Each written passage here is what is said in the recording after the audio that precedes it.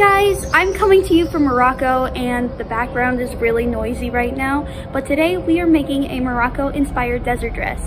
But obviously I can't make this dress here, so I have to take you back with me to Germany so we can show you the process behind the dress, and then from there we will come back to Morocco and I'll show you the final result. So without further ado, let's head back to Germany and get started on this very exciting project.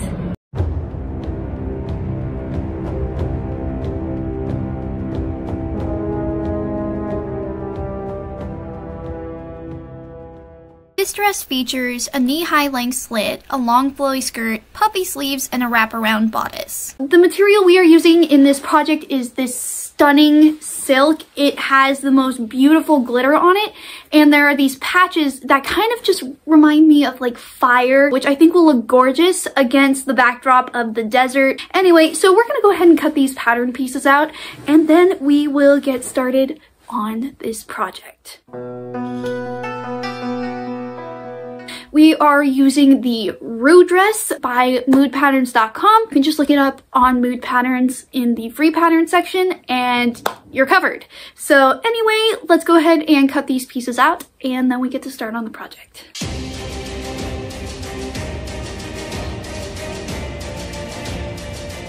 Okay guys, now that we have cut all the pattern pieces from the red silk material, I'm going to go ahead and repeat these same steps with this green fabric, which will be acting as a lining.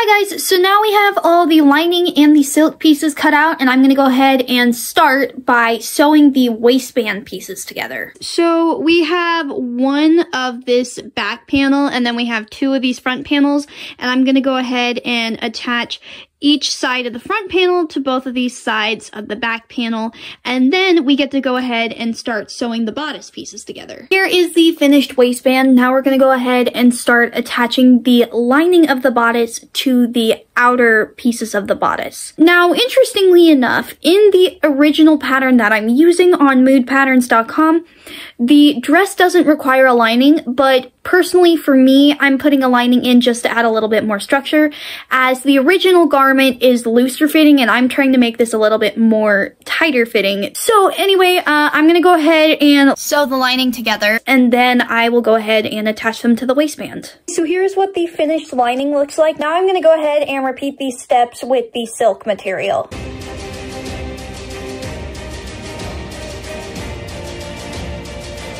Okay, so here is the lining underneath the main fabric of the bodice, and I'm going to go ahead and attach these pieces together now. So here is the finished bodice. Now I'm going to go ahead and flip it inside out and apply a finishing seam along the edges.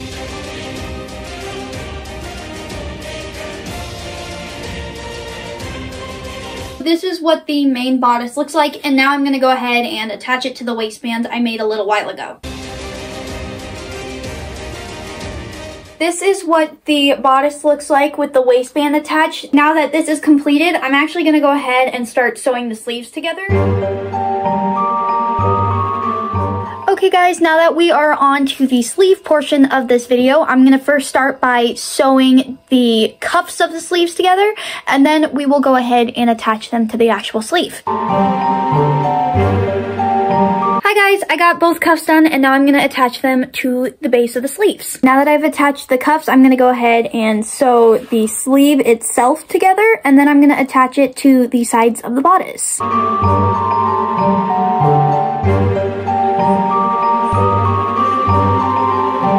The bodice completely sewn, and it looks absolutely beautiful. So now we're going to go ahead and start working on the skirt.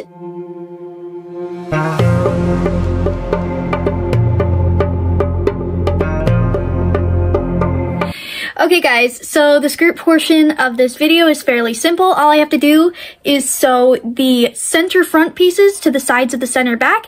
The only thing to note is that there is a slit, and I will be adding that just a little bit shorter than the original because the original one was like thigh high. So we are going to make it about knee high, and instead of leaving about 12 inches sewn on one side of the skirt, we're actually going to sew about 24 inches instead. I'm going to go ahead and sew the skirt pieces together, and I will meet you back when they are finished.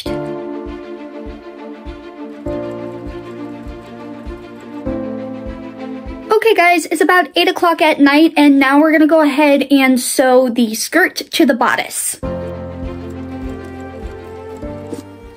Okay guys, this is super exciting. We have the skirt sewn to the bodice, and now all I have left to do is create the belt and then sew the belt loop portions, which will keep it nice and snug around my waist. The dress is almost completed, but we are missing one crucial piece, which is the belt. However, I need trim in order to get it finished. So I'm gonna take you back to the States with me, and we're gonna go find that trim. Cue the mini vlog!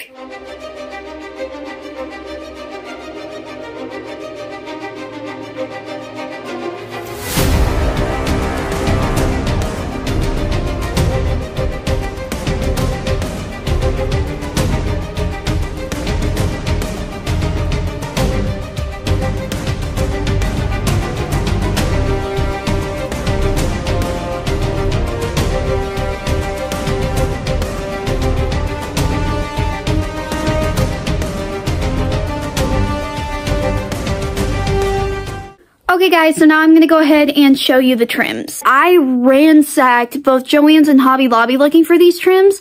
They had a lot more options online when I looked originally, but unfortunately not a lot of them were sold in store. And secondly, they were also really expensive. Like, I only got 1.5 yards, and this cost me $4.50 a piece. So if I'm thinking about it, the belt is the most expensive part of this project.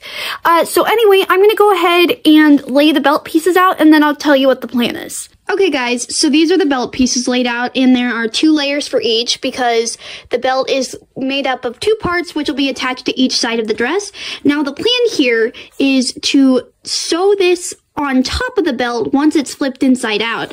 But for the other trim, we're going to go ahead and layer this inside, so then when the belt is finally flipped out, these will hang out nicely and you won't see as much of this black ribbon. So what I'm going to do first is go ahead and sew one of the sides with the black ribbon sandwiched in between it for both of these strips, and then I'm going to go ahead and sew the rest of the belt, flip it inside out, and attach this brocade trim. Now once that's done, all we have left to do is sew up the sides so that there aren't any raw edges, and then finally attach this to the dress. I know that was a total mouthful, but that's what the plan is now, so I'm gonna go ahead and start working on these, and I will meet you back once both of the belt pieces are completed.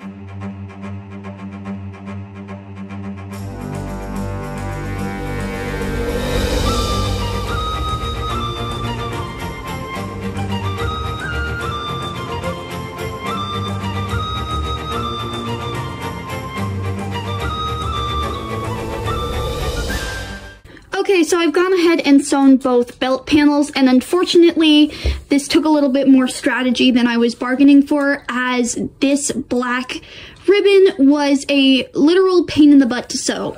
And unfortunately, because I had to be so strategic with how I sewed it, I ended up having to add a ribbon on top just to cover up all my mistakes. But now that we've finished that surprisingly complex part of this project, I'm going to go ahead and lay the dress out and attach the belt panels to the side. Now there is one more thing before this project is completed, which is to create the belt loop and tie on the inside of the dress, which I will show you how I'm going to do that in just a moment. Okay, so here is the dress very poorly laid out, but anyway, on these side seams, I'm going to go ahead and attach the belt loops, and then now on the inside of the dress, on one of these pieces, I'm going to go ahead and attach a small tie. On the inside, I'm going to go ahead and sew a ribbon loop so that I can attach these two together. Now the purpose for this is mainly just to add a little bit more coverage when you're wearing the garment, just so it doesn't fly open at any moment. But now that I've kind of detailed things out a little bit, I'm going to go ahead and start by sewing those ribbon loops like I told you, and then from there we'll finally attach the belt panels. Okay guys, so I have gone ahead and attached the tie, and this is what it looks like. Here's the loop right here, and then here are where the two ties are. Now my plan is to go ahead and attach both of these belt panels to as far back as I physically can, just to make sure it's nice and tight fitting and that it won't come loose while I'm wearing it.